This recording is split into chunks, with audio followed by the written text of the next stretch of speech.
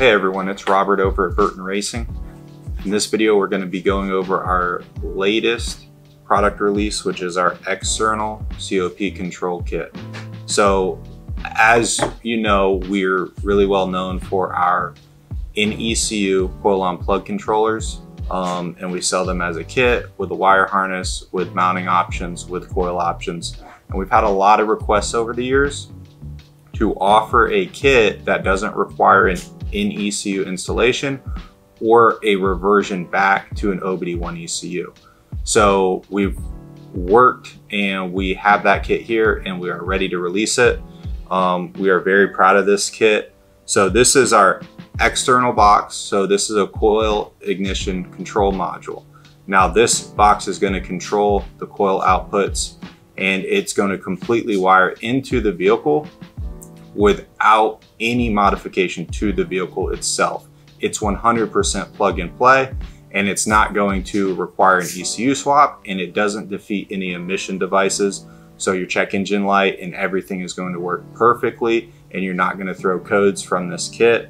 So what we have here is the module and the harness. And once again, we offer all the accessories needed. So if you need mounting options for your engine, you need coil options for D17K20 coils, or you want a low profile distributor cap, this kit is going to allow you to run all those and then move forward with your build. So being OBD2 compatible, what this means is you can run your factory ECU, whether it's automatic or manual, from OBD1, OBD2A, and OBD2B vehicles. So the only thing that changes is the harness portion. The box stays the same. So that way, if you ever move on to a different build and you want to take this kit with you, all you need is the harness itself. You don't need to repurchase everything. And we are very proud of that, making it a plug and play solution. This kit does install in typically less than 10 minutes. So we have our module, and this mounts onto the battery for most applications. We will show that in the install portion of this video. That's going to come later. And then we have our harness here. Simple one-piece connector here. Our wiring goes through. We have one ground wire. This will be grounded on your thermostat. We have two distributor plugs. One plugs into the engine harness side and one plugs into the distributor harness side. And then we have our 4 coil connections here. So our coil connections use the early model K series and D series D17 coil pack connectors. So this is going to be like EP3, RSX, early K series cars. So they're going to have the bigger connector on them. This is typically what you're going to find if you're sourcing coils yourself. The 02 to 06 RSX coil pack is going to be your go-to for B series and H series applications. For single cam applications, you are going to want to use the D17 coil pack. It's a little shorter, and we do have a proprietary mounting plate for that option. So when you're selecting your kit, you're going to have 3 options in the drop-down menu. You're going to have an OBD1 version, an OBD2A, and an OBD2B. Now, I'm going to give you a roundabout estimation on what cars come with those style connections and what use those style ECU systems, but by all means, it's not a guarantee. You do and you should pop the hood and check your connections just to confirm before ordering. You can get your kit in a timely manner, and it's going to be right the first time. This specific harness is for an OBD2B vehicle. It's specifically for a 2000 Honda Civic. So this comes with the small 8-pin plug. Now I do have some plug samples here. So an OBD1 car, typically your 92 to 95 vehicles, they have a 2-plug setup. So you have a similar rectangular 8-pin, and then you have this 2-pin connector, and that is your OBD1 92 to 95. This style connection also comes on OBD2 Prelude. So once again, you do need to pop the hood. It's not a one size fit all, and a lot of cars are swapped these days. A lot of cars have conversion harnesses or engine swap harnesses. You should do your due diligence to confirm before ordering. Now, when we go to a 96 to 98 Civic or a 96 and up Integra, we go to this OBD2A style connection here, which is a big square 10-pin plug. And now when we go to a 99 to 2000 Honda Civic, we're going to an OBD2B style connection, which is the same 8-pin rectangular plug, excluding the 2-pin. So just like we have here, our vehicle is going to be OBD2B, so it's going to be a perfect plug and play. Now, all this harness does is intercept signals. It does not put anything back into the ECU. It's incapable of giving a check engine light. It's incapable of causing an issue that's not related to the coil system itself. All it's doing is reading the engine position sensors. You are still required to have the distributor on the vehicle because this is what's communicating with the ECU, the position of the engine. This is how it knows the RPM and how to fire.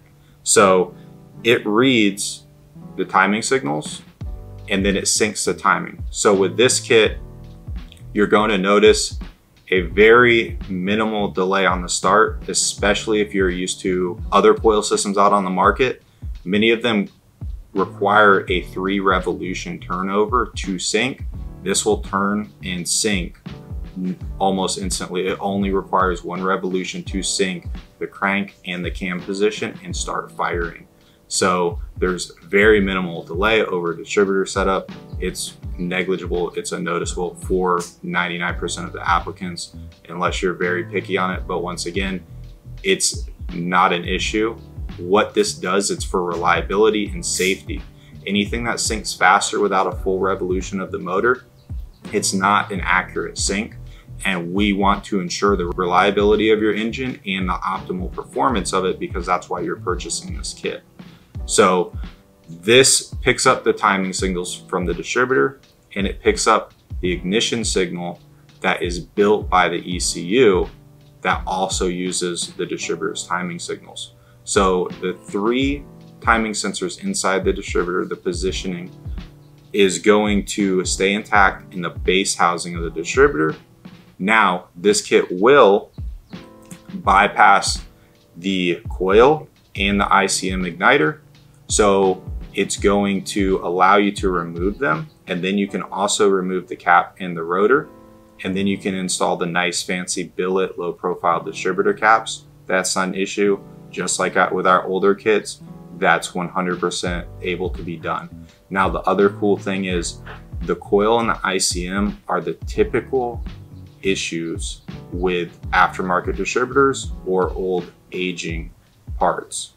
So what happens is you have an OEM distributor, and typically the sensors are fine unless you get a bunch of oil inside the distributor through a seal leak. We've never really seen the sensors go bad unless they have been contaminated with oil.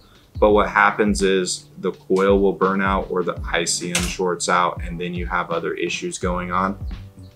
So this allows you to remove those components from the system, reuse your old OEM style distributor, or if you have a new build and you have to source an aftermarket unit, typically the culprits and the issue components are, once again, the coil and the ICM. So this allows you to bypass the problems with the new out-of-the-box aftermarket distributor, and now you can turn that into a good 100% functioning distributor. The timing marks line up when you set the ignition timing, and it doesn't cut out in high RPM, or you have a rough idle. Those are typically the symptoms of an aftermarket distributor that have faulty coils and ICMs. So now we're gonna move on to the on-car portion of the install. So come join us outside. So here we have Joe's 2000 Honda Civic sedan. Has a standard D16 single overhead cam engine in it. It's a bolt-ons car. There's nothing crazy done to this vehicle. It's still running a factory ECU. It simply has an intake and a header. It still has full exhaust. It still has all the emission systems. So what we're going to do is start by removing the spark plug wires. We will install our mounting plate, our D17 coils, since this is a single overhead cam engine, and then we will install the wiring harness. We already pre-installed our ignition module onto our battery mount here, and then we'll just tidy up the wiring and connect our ground wire at the thermostat. So now we're going to start doing the install, and then we'll show you the running after the install was performed.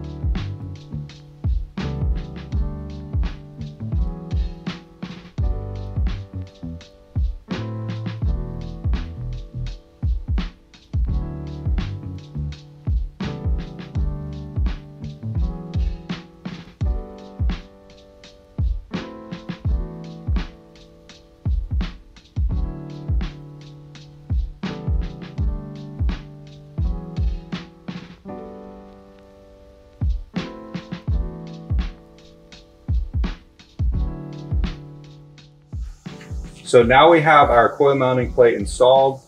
We have our coils fastened down. We have our harness plugged in. We have our ground on the thermostat, and we have our control module mounted on the battery here. Now, as you can see, there's enough slack here. You can run this wiring above the intake, or you can run it below it if you want a sleeker look. You can hide this kit pretty well. As you can see at first glance, there's nothing going on here really. So we can pull this guy off and you can see everything's plug and play right here. So all you're doing is disconnecting the distributor from the engine harness here, plugging our harness into the engine harness, and then plugging our harness into the distributor itself. And this is a very nice fit on this particular car, because now it even goes onto the factory bracketry, and then our harness fits in this nice little retention loop right here. So now we're gonna go ahead and start the car.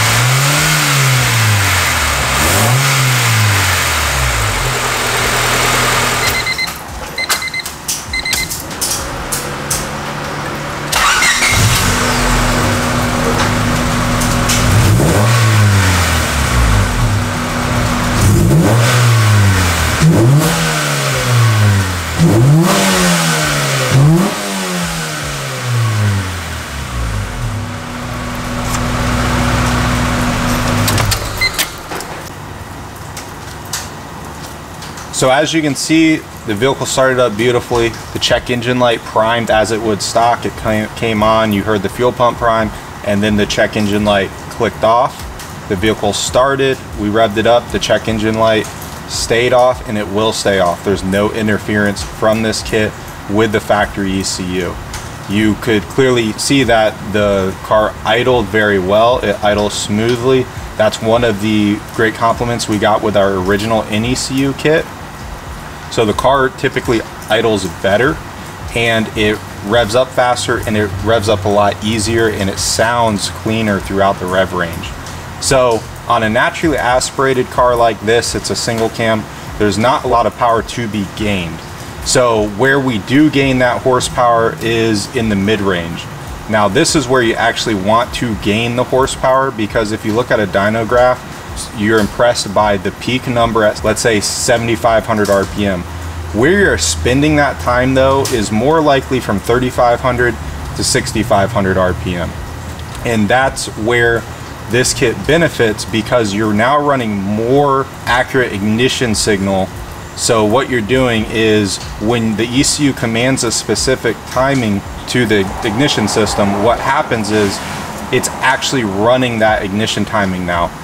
And there's no delay or long dwell times or anything like that as that you would typically see, especially with an aftermarket or a faulty distributor. So now you're running accurate ignition signals, and you have more spark energy due to running 4 individual coil packs, 1 for each cylinder, versus a single coil for all 4 cylinders with a typical distributor. Now where the power is to be had with large gains is typically more on a forced induction side. So whether you're using a turbocharger or you have nitrous on the engine, so now you're able to increase the ignition strength of the vehicle, so you can open up your spark plug gap, which will effectively create a larger spark, and then you will have a more complete burn. You're going to create more power, and the motor is going to run better theoretically.